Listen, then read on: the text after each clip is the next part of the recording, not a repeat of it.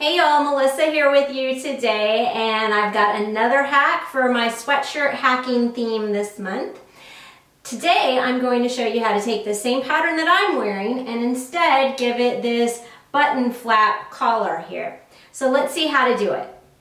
The supplies you'll need to make this button cowl is some extra fabric, approximately half a yard, and you'll need 2 buttons. Or more buttons if you're using smaller ones. These are about 1-inch buttons that I'm using. The first step to figure out how much fabric to cut for your cowl is to go ahead and finish the rest of your shirt except the neckline, and then you're going to want to measure your neckline. Make sure that when you measure that you do it on the seam line, not on the raw edge. So you're just going to go ahead and take your measuring tape and curve it along the seam line there to get a neck measurement. Now to your total neckline measurement, whatever that is, make sure you measure the front and the back, add them together. And then you also want to add however much you want your fabric to overlap. So in this case, I'm going to be doing an overlap of 1 inch, so I need to add that. And then you also need to add seam allowances to each end. So I'm going to do a 1/2 inch on each end, which means that I will take my total neckline measurement and add 2 inches.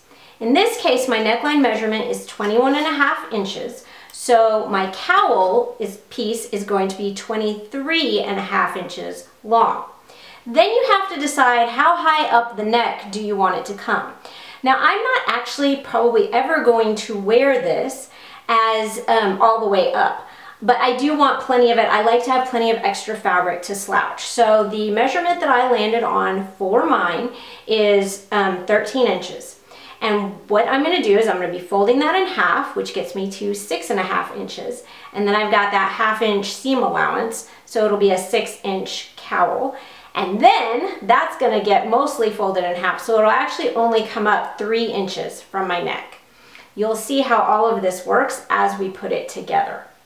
Here is my 23.5 by 13-inch piece of fabric that I am going to be using for the cowl.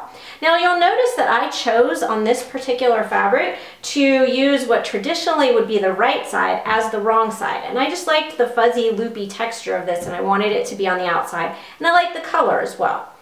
So the first step to making this is going to be to fold your fabric right sides together. And in my case, this is the loopy side. And we're going to match up the long edges and then stitch across those short edges. So take this over to your machine, and you do want to sew this with a stretch stitch just in case this stretches at all. And I'm using that 1/2 inch seam allowance that I mentioned.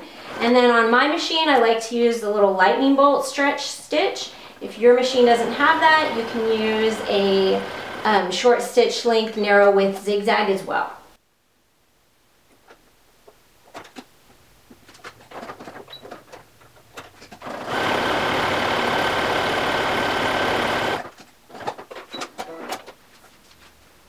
Once you have this stitched on those short edges, you can turn it right side out. Okay, then we want to go ahead and overlap one edge. And go ahead and measure this out just to make sure that you don't overlap more or less than you intended to.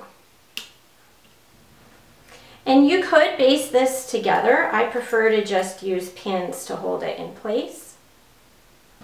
Okay, now we're going to take this and we're going to put it into the neckline of the shirt. And I don't want this overlap to be directly at the shoulder seam, and I'll show you why here. If I put that directly at the shoulder seam, then when it folds down, you see how it folds right onto the shoulder. I would prefer it to fall a little bit onto the front of my neck. So I am going to rotate this just a little bit. Let's say maybe 1 inch or so from my shoulder seam. And then this way, when I have it in here and the collar falls, it's going to go just a little asymmetrical right in front of me. So I'm going to pin that where I wanted it. and then go ahead and pin in the rest of the neckline. Now remember, since this cowl is the same length around as your neck on the seam line, you should not have to stretch either the neckline or the cowl to get them to match. If you find yourself having to do that, you're going to want to adjust your overlap because something went wrong with your math somewhere. And this is going to take me just a bit because I'm using this fabric that really wants to curl along the edges. So let me go ahead and turn the camera off, and then I will come back once I've got this neckline in so I can show you what it looks like. All right, y'all, here's what this looks like once it is stitched in. Now, I did go use my serger for this because this loopy fabric is actually shedding little pieces. So I wanted to make sure and encase those edges.